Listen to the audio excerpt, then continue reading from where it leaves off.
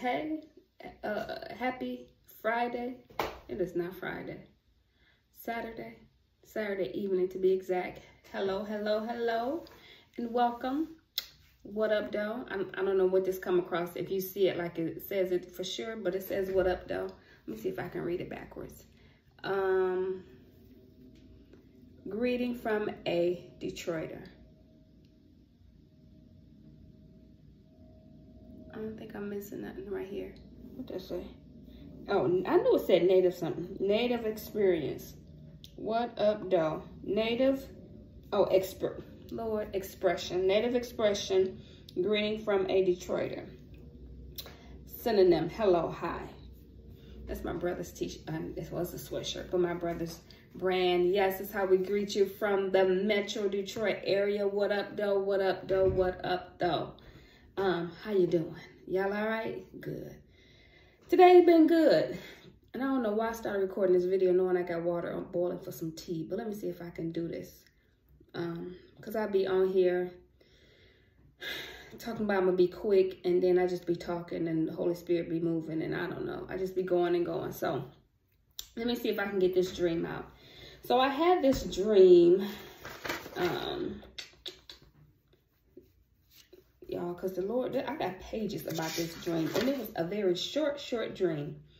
So I had this dream on 10/5, which was on Wednesday night. So this is how the dream went, from what I can remember. I was in what appeared to be our upstairs bedroom on Prevost, and Prevost is the street that I grew up on. And it was a bungalow style house, so the upstairs, 2 bedrooms downstairs, 1 bedroom upstairs, which is like a large bedroom space, right? And during this time, my mom and dad's bedroom was up there. And it said my mom was laying on the bed, but I was changing the diaper of a newborn baby. And my mom was in the bed, and she was kind of laid on her side. I couldn't see all of her, but I could just see like the body part of her. And then I laid the baby there, and I was changing the baby diaper, newborn baby. And I remember the baby had a bowel movement, and it was so big, right?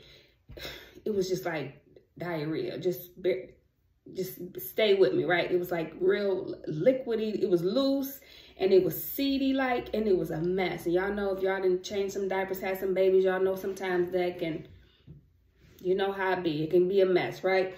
And so I call myself cleaning the baby up and changing it, and cleaning the baby up, and I'm using wipes after wipes after wipes. And the baby, I don't know if it was a boy or a girl, but the baby done put the hand in. I could just see little fist. I'm like, oh. Then I thought I got it all cleaned up, and I turned and it was all up the back. And then I remember calling my mom, like, Mom, it is everywhere. And I remember her turning over, and she turned over. I don't remember her really doing anything to help me clean the baby up, but she had like prepared the garbage can, like a little garbage can with a plastic bag inside of it that was next to the bed. She like took the old one out, put a new one in or something like that. Out with the old, in with the new. Okay, Lord, you continue to download with this dream.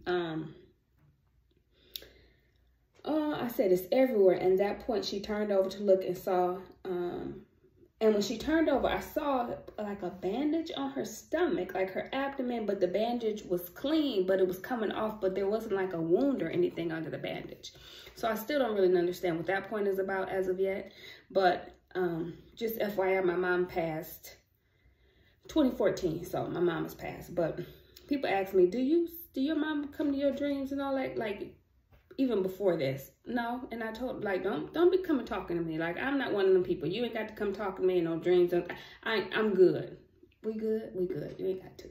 But no, I don't. And typically when I had her in a dream, because I had a dream with her in it last night, we didn't have any communication at all. So anyway, so I'm cleaning up this baby, right? And so I'm talking to the Lord about this dream the next day as I'm driving the car. I'm like, Lord, this baby, whose baby? And the Lord was like, it was your baby.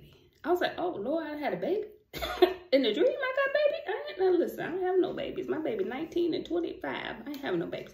But the Lord said that was your baby. So we have to look at it spiritually, right? And so what do? I'm like, okay, Lord. So I began to take out the major points in the dream. Things like the baby, the bowel movement. It was large. It was a lot. My mom being there, being in the bedroom, in the bed, like those symbolic things. Okay, and try to get the meaning behind those different things, right? So when I looked up baby, it says baby is the beginning of something new, something in its infancy or early stages, honor from God, a gift from God, God's promise, blessings, something to celebrate. And you know, I released a short word the other day about God telling me to celebrate. And so when we think about things that we are birthing, right? People always talk about the things you're birthing in the spirit realm. That's your baby. You birthed it. So God says you have birthed this baby. This is your blessing. This is your promise. This is that thing right there. It's in this infancy stage. And what do we do at infancy stage? We take care of it real close. We do everything that needs to be done for it. They don't have to do anything at this point, but just cry and sleep and eat and poop, and that's it, right? So then I get to the point about the bed and laying the baby on the bed, and the bed symbolized a place of rest. God as a place of rest. This is rest. With your promises, and you rest on God. You rest in God. And then I even looked up into the bowel movement because I kept thinking, I'm like, it looked, that's crazy I'm talking about this, but it looked seedy form to me. That's what I kept thinking. Like, it looked like, and for you who've been moms or care for babies, you know what I'm talking about. So when I looked up that type of bowel movement for a baby, it says babies have softer, seedy, breastfed babies have softer, seedier stools due to undigested milk. So I'm just thinking about that. I'm like, Lord, seedy. Seeds, God's word, right? So we got this baby, we got this bed, we got this bowel movement, which is the baby is the promise. The promise is giving way to the word of God, and it was a lot of it. It was a lot of seeds, and we know we plant seeds, which is God's word. We plant the seeds, and I say some plant and other water, but God brings the increase, right? And so I'm trying to make all this make sense because I didn't tell you I had pages and pages, because I kept saying, Lord, okay, I need more. I'm like, what does my mom have to do with this? Where this at with my mom? And so when it talked about mother, I thought about her name, what her name meant. Her name was Stephanie, and it means crown or crown of garland. And then when I got to also about mother, it said, I was led to 2 Timothy 1:5, and it says, faith that lived in her now lives in you. And it was my mother who introduced me to, y'all, we're gonna have to walk for a minute because I got to turn this water off. It was my mother who introduced me to a relationship with Jesus at a very young age, right?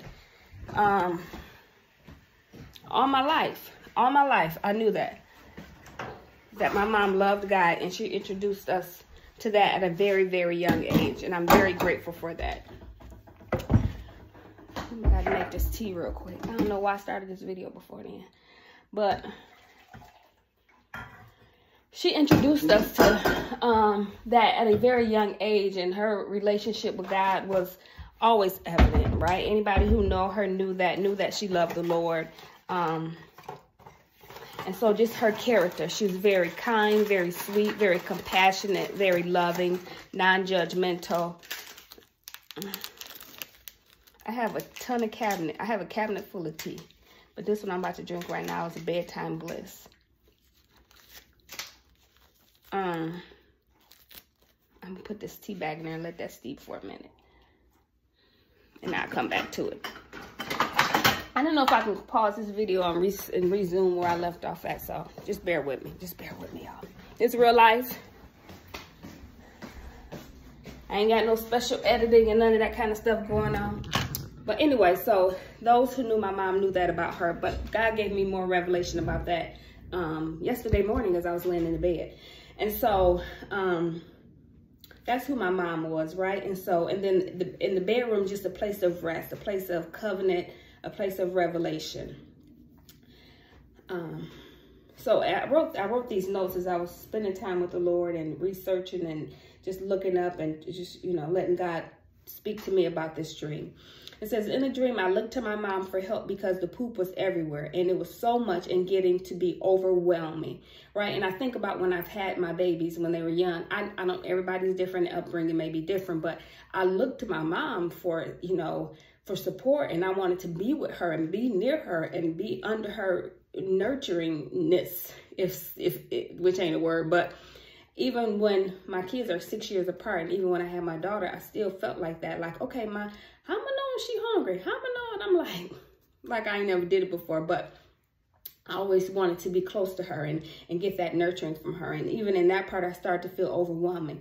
And my mom was resting. And while I was trying to clean the baby, my purpose, my blessing, clean it all up, she didn't move or help, but she was there. She didn't move or help, but when I asked for help, she was there. The bed again symbolized God's rest. The baby, the promise, was laying on the bed, God's rest. And in that I was led to Hebrews 4:9-11. And I didn't write the scripture in its entirety, but it says enter into the rest of God. And it's somewhere else where,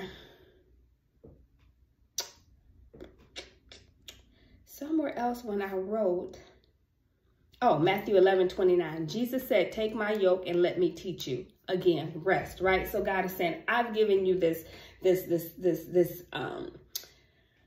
promise that you have now birthed, but don't forget about the one who's given you the promise, because I am the one who can help you and lead you and teach you how to do this successfully. Will it be overwhelming at times? I'm sure we'll feel that way, but know that you can rest in me. I am your place of rest, right? And that's what God is saying. I am in your place. I am the place of rest for you as you go about birthing and walking in purpose in this ministry, right, that you have birthed.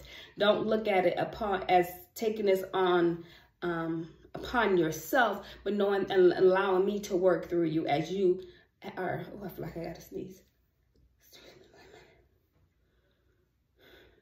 As you are have birthed this ministry, this promise, whatever this might be for you, right? And so for me, it's this ministry here that God has given me, where I know my ministry is to encourage. My ministry is to provide hope, because that's who I am as a person. Like, I never want anyone to feel hopeless, right? And I'm always there to encourage you and cheer you on and let you know you can do this, because the word of God says we can do all things through Christ. Right? So you may not be able to do this in and of yourself, but you can do all things through Christ, especially if it's something that he's given you to do, right? So let me see what else I got here. Then I had this. So it says, Toya, you have given birth to your promises, purpose, while it's a time of celebration, because my other few dreams I had before this now was about celebrating. Celebration and joy, as with birthing a newborn baby. Treat it the same way. Take care of it. Protect it. Don't allow any and everyone to speak over or into it. The baby lying on the bed symbolized, again, resting your promise. The promise I gave you on me. This is God, right? The same faith your mother had, you have. The same faith your mother have. She rested on me, and now she rests in peace. While the promise is a blessing, it would not be easy. It won't be all sunshine and rainbows, but take my yoke. Find rest in me. Stay attached to me. Let me teach you. So I got all that right. I think that's pretty much that. So as I was laying in bed yesterday, so I was a pretty avid church goer. Like, before COVID, I went to church. Before COVID, I went to church regularly on Sundays. I was at church. I attended Bible study. Even prior to that, at the church I was at before, the one I was at now, whatever, was a small church. So we were very active in our church and ministry because we were small, right? So I was used to that. We would do, like I said, church on Sunday. We would do Bible study. We would do other things and activities. So I was used to being active in church. So during COVID, everything shut down, you all know. And so afterwards, I did start going back to church. I didn't go to the small church anymore. I went to a bigger church. And I was going, but I didn't feel the urge to go like I did in the past, right? And I'm like, Lord, what is this? So what have I been doing? I used to watch it online, but I don't even watch it online as much. I watch more like a Bible study. There's a particular Bible study that happens every Friday. So I watch that every Friday, which I love that because it's teaching me. And then I just allow God to minister to me through his word. So I spend time with the Lord, reading, just learning and things of that nature is where I have been, right?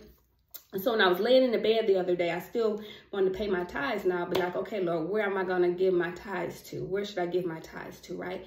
And so I'm laying there thinking, and I'm like, and then, Lord, I ain't been in church. Like, am I not going to church because I'm being lazy? Or you ain't led me? I don't want to miss it. If you done told me to be somewhere and I haven't been there, I don't want to miss it. And then God brought back to me this part of the dream with my mom, right? And so growing up, I'm going to give you a little history. Growing up, like I told you, my mom loved the Lord, and I've known that since I was a little girl. We didn't necessarily attend church regularly on Sunday, but my mom went to Bible class every week, and then we went to private schools. I went to private school from 2nd grade through 10th grade. So private school, we had Bible class. I think it was called Bible class, whatever that class was, Bible. We had chapel once a week, and we had like revivals and stuff. So I was in that environment, a Christian school, a private Christian school. So in that, but God says, and this time that I have called you out, that doesn't take away from me continue to teach you and learn you and grow you up. And this is where God has for me. I don't know where you are, and I'm not saying this is what God says for you. I'm just giving you the background about what God also revealed to me about my mom in this dream. And he said, think about your mom character. Low battery, this better not stop recording. 10%? Okay, we gotta hurry up. Think about your mom's character. And I told you a little bit about my mom's character. She was sweet, she was kind, compassionate, caring. Everybody who knew her knew she loved the Lord. There was no doubt about it whatsoever. She loved Jesus, she worshiped, and we never really went to church like religiously every Sunday, that kind of thing growing up. There were times we would go to visit different churches. I can't remember how often we would go, but I remember going, right? And so God says, even in that, you knew who I was to your mother, right? You knew who I was to her, and you knew how important I was to her. And so at this point in time, let me see, I thought I wrote this out. That's when God brought my mom yesterday's dream back to my mom, as I noted above. I'll continue to attend Bible study and send my tithes. Talked about her character. Because she didn't, this is what I did. She didn't subscribe. She didn't subscribe. Is that how you say it? Prescribe is when I write a prescription. Subscribe. She didn't subscribe to religion, right? Like religious culture. She didn't attend church weekly, but Bible class she did. And everyone who knew her knew she loved God. So I felt God was saying that to me, because as I've learned that people names and people names in dreams, it may not necessarily be even about that person. It may just be the meaning of their name. And then it may be about their character or something they represent. And God says, at this point, when he was teaching me and speaking to me about this, my mom in this dream, it was talking about her character and who she was and how she was just resting in God. Like, I just remember her laying in that bed, and she was just at peace. I assumed she was sleeping, but maybe she was just resting, and I was there doing what I was doing to this baby, trying to clean it up, and she ain't budge, she ain't look at me, she ain't think two cents about me. She was resting, but when I called her, she was available, and she came to my rescue to help me. And so that's what God says. You rest in me, daughter. At this point in time, you rest in me, and I'll continue to teach you and lead you and guide you. And when it's time for you to go out, whatever that looks like, because I don't believe I'll be called to conventional ministry, then I'll continue to lead you in that. So y'all, I hope I got everything. This dream, it was so short, but it had so much, and I had so many pages of notes, and I was just like, Lord, I don't want to miss anything. What I don't want to miss anything. And then we even started talking about fertilizer, right? And how manure is fertilizer and it causes things to grow. And I'm like, okay, Lord, we're talking about poop and these seeds and fertilizing and growing, and it causes growth. And it was so many seeds. It was just seedy. And it was so much, and it was the word of God, and it's the word of God, and it's the word of God, and it is the word of God. And he says,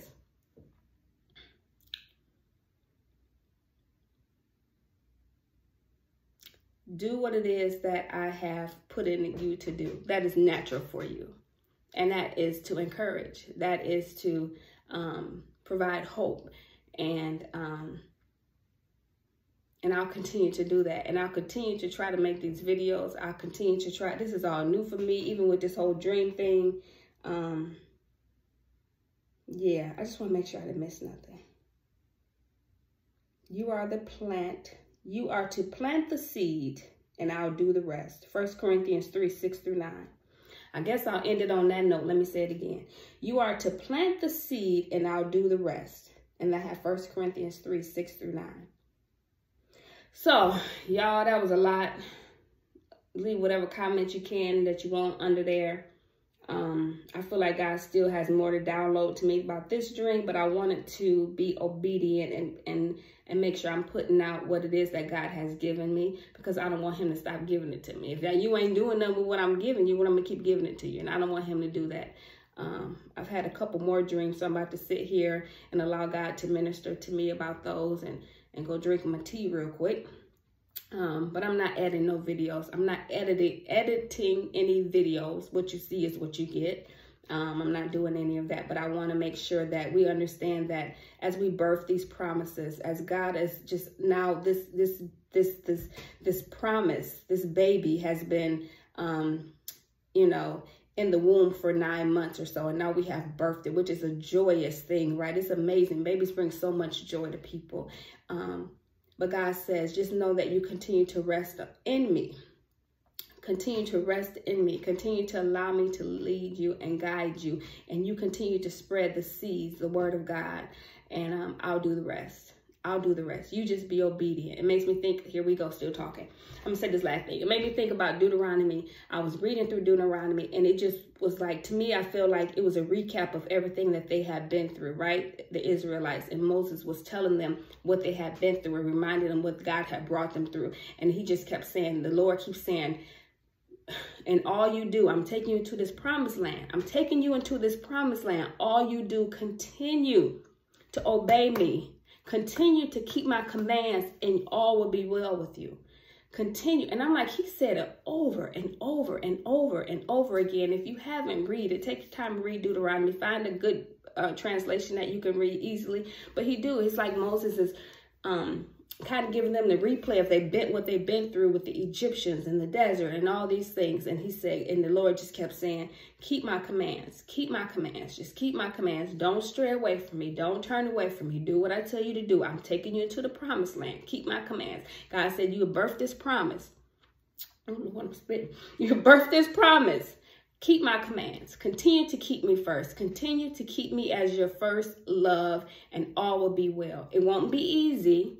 Right? It won't be easy, but you rest in me. You rest in me. You allow me to replenish you. Allow me to refill you. Allow me to teach you my ways, and all will be well. Okay, y'all, that's all I got. That's it. I don't know. I pray y'all have a good evening. I pray this video minister to you in some way, shape, or form. Allow God to speak to you how he chooses to speak to you about it. But I just knew I had to get it out there. I pray y'all have a blessed night, and I will talk to y'all soon. Bye.